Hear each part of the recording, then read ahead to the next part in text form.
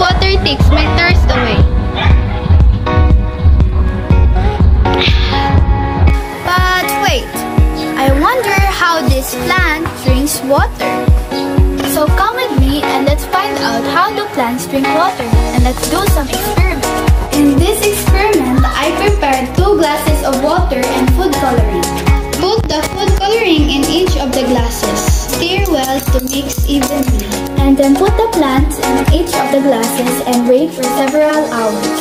Wow! Do you notice that the color of the flower and the leaves has changed? This indicates that the water is moving upward. But how does it happen? The water is transported by xylem tissue of the